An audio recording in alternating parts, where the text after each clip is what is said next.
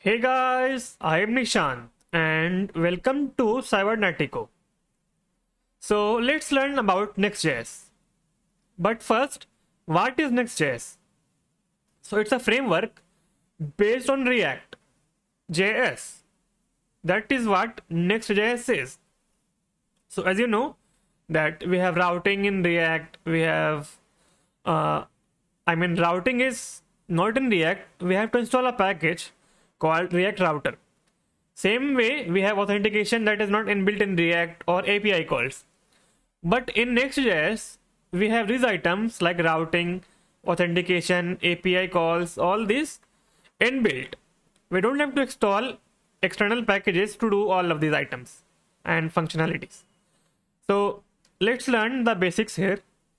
So first, let me go to this tab here. And first we have to understand what is pre-rendering. So go to from React to Next.js and go to this, wait, how Next.js works. So let me show you. Okay, but first we have to understand what is rendering. So it's a unit of work to convert the code that we write in React and to convert it into HTML. So whenever we use React and we write code, that code is compiled using some compiler like Webpack or Rollup, and it gets converted to HTML, and that is called rendering. So it can take place on server or on client. So in Next.js, it gets rendered on the server side, but in React, it gets rendered on client side. So that is what rendering is. Okay. Now what is pre-rendering? Server-side rendering is called pre-rendering, in which we render the HTML on the server side. So what does that mean? So if you see here that in a standard React application, the browser receives empty HTML from server with JavaScript instruction to construct the UI. It is called client-side rendering, and it happens on the device of the user.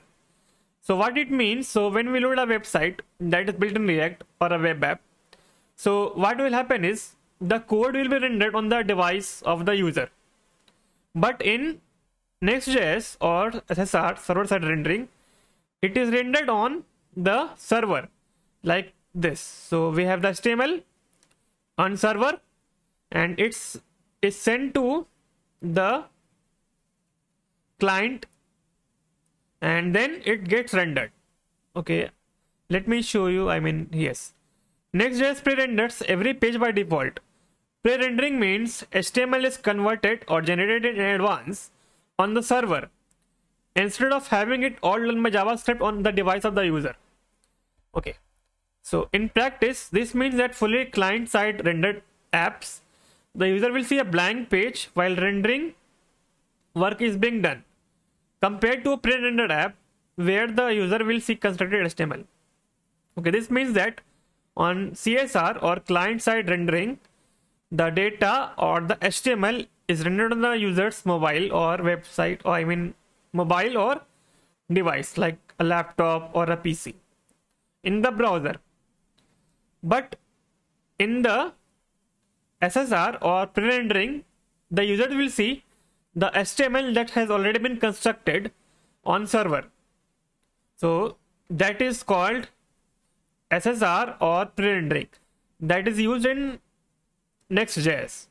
Okay, so now that is the boring stuff, I guess. Okay, so now let's see how to create a Next app. So let me go over to this website called Vite here. So click get started here, and we will use this tool to generate our Next app. So all we need to do is go to VS Code here and do this command. Where is it? npm create Vite@latest. Don't forget that in React we don't have routing, authentication, all of the items inbuilt. We have to install packages.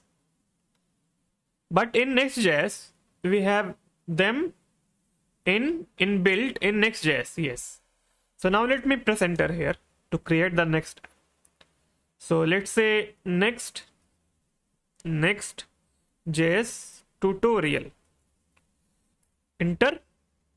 So I don't think we have the option of Next.js here. Okay, I think we can't use this. So let me delete the terminal and see how can we do that. Create next app. Okay, this is a place that we can create next app from this. Okay, we have to use this command npx create next app at the rate latest next.js block blah blah. Okay, what else? Okay, let me try this. But do we have option to create next app from this? Let me search Next.js app beat.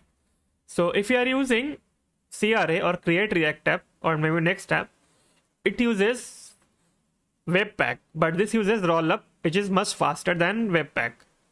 So how can we do that? Okay, they're not comparable. How can we create next app? Okay, let me try this then. Let's try this. Maybe it will be fast. Okay, this is for next. Wait a second. So I am new to this. So let me see what we did previously. Create with latest.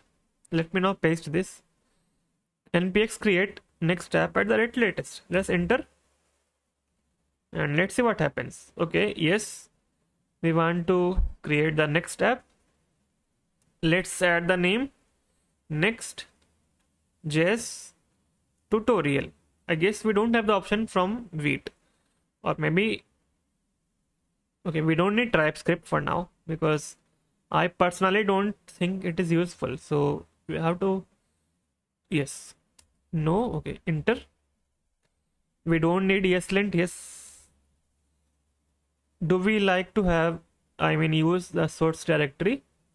Yes. No. Okay, wait, I think we have to do this. Okay, what import aliases would you like to configure? So we can say this. And installing dependencies. Yes. And it's installing. So that's how we create a next app. All we have to do, go to the folder that we created here. Like in code, we have Next.js tutorial with 8 items. And we have node modules that what is it? All the dependencies and packages inside the node modules. Public folder which contains SVGs and the icon. Source folder which has pages, API, app.js, document.js, index. This is the main file, index.js, I guess. We will see. So pages contains all the pages. And we have styles, and in the styles we have the module, CSS modules. So that's also a plus point because we don't have to use a framework for CSS like Tailwind or style components, which is JavaScript and CSS framework for styling. Now let me start the next step. So how to start this? Let me see. Okay, let's see how to start this. Next.js npm run dev. Yes. So if you come over to package.json, we will see this dev command that runs this next dev and it starts the tutorial, the code. So npm run dev. Okay, not dev, dev. Okay, so started. It's starting, maybe started. Let me open this localhost 3000 and see what happened. We don't need this and this. So we will see this page, which is very cool, I guess. Now let me come over to this code, close the package.json. Then where is the cursor? Here. So in the pages, we have index.js. Let me open this.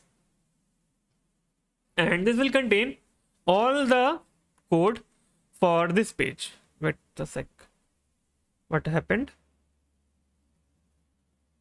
Okay, we cannot do this. What's happening? Let me minimize this. Okay, what is this?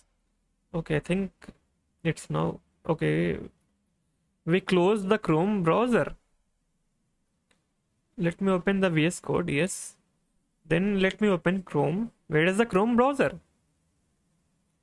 Chrome is here. Yes. Now let me go to localhost 3000. I'm still getting used to my Mac.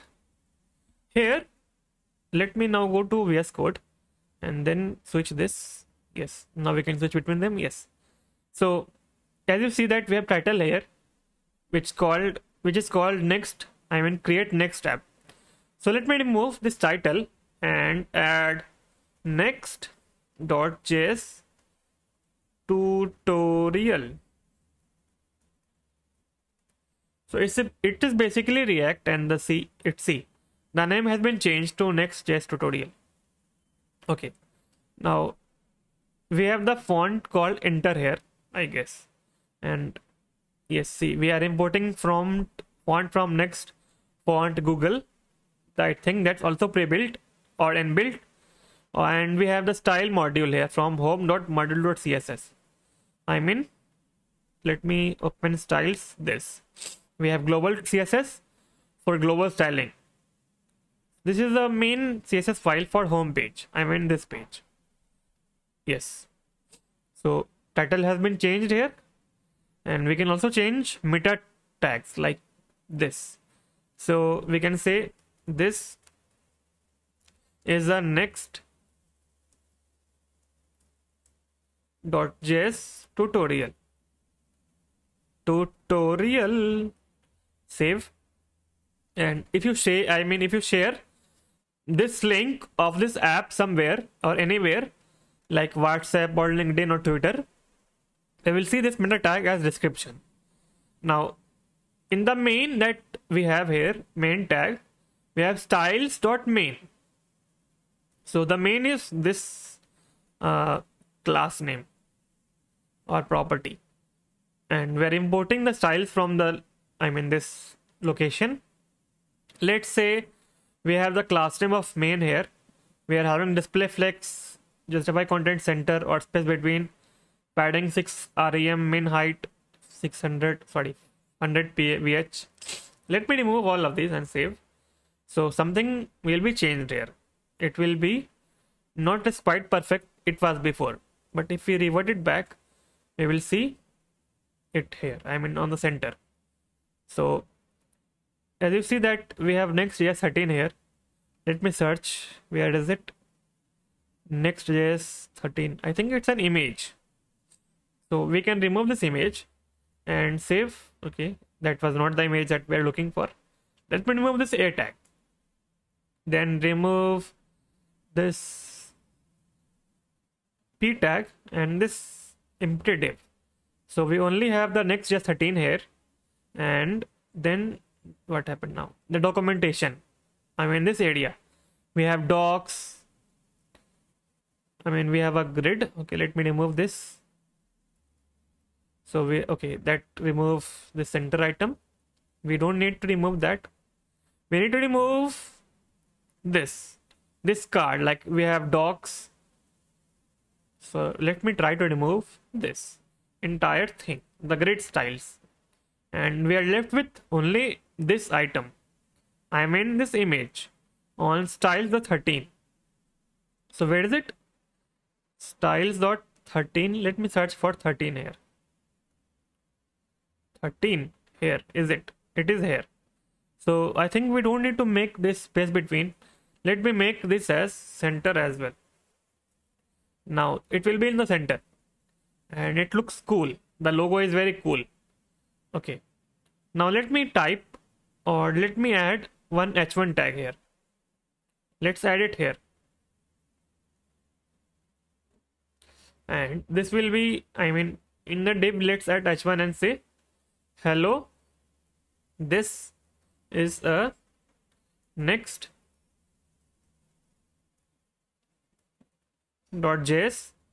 tutorial.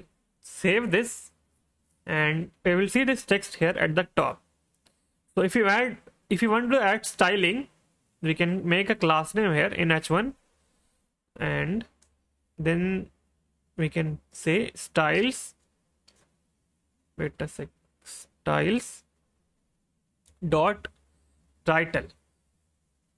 Save. Let me come over here in the module and add a title, and we want font family, let's say Lato. Okay, what font did we add here? Enter, not Lato. So make it as Enter. And if you see that our font has been changed, we can change the color as well. So make the color to be red, and it will be changed to red.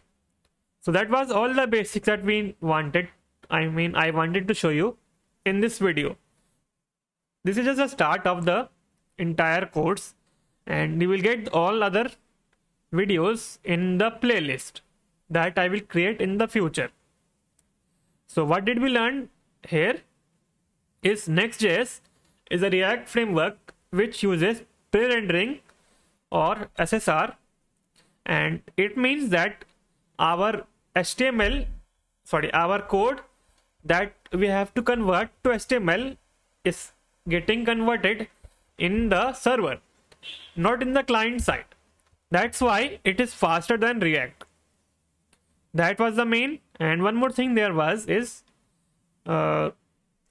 in React we have to install a few packages for routing, authentication, and blah blah.